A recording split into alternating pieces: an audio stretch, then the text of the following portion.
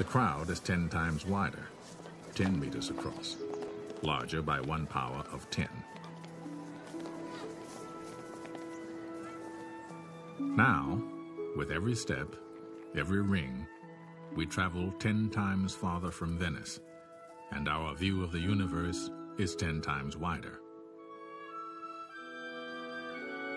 The 100-meter ring surrounds St. Mark's, and 1,000 meters, 1 kilometer, the city center. As our speed increases, 4 steps, 4 powers of 10, reveal all the islands of Venice, the Adriatic Sea, and the mainland of northern Italy.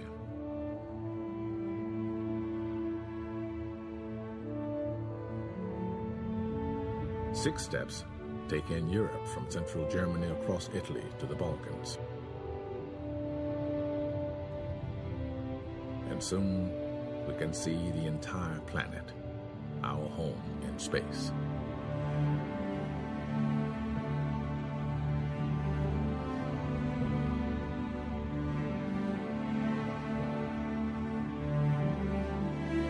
Eight steps on our outward journey, 8 powers of 10, and we pass the farthest reaches of human travel, the moon.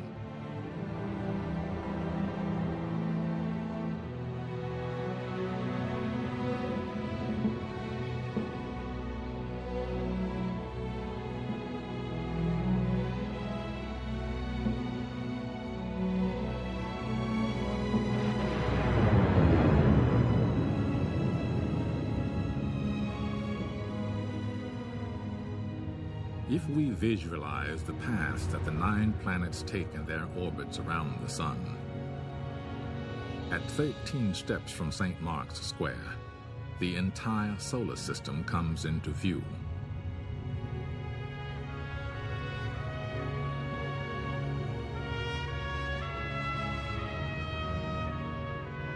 And with 15 steps, 15 powers of 10, we can see that our sun is just another star.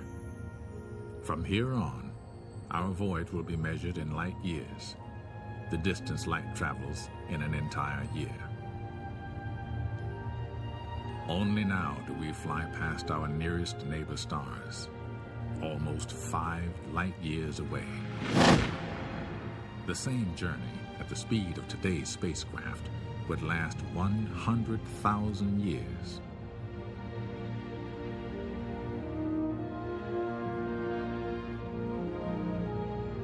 As we cross the perpetual night, our voyage takes us up and out of our sun's neighborhood near the edge of a great pinwheel of stars.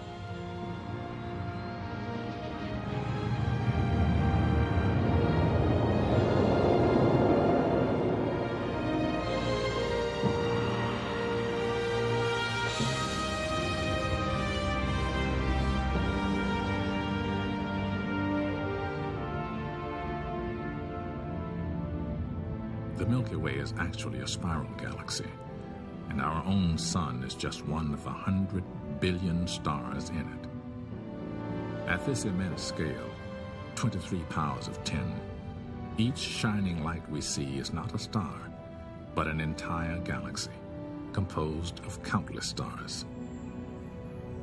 Astronomers have discovered that the galaxies are flying away from one another.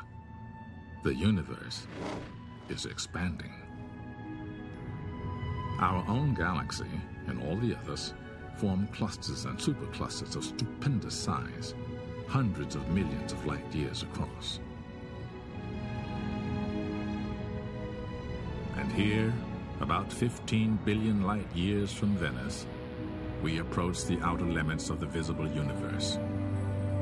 What lies beyond this cosmic horizon, we cannot see and do not know.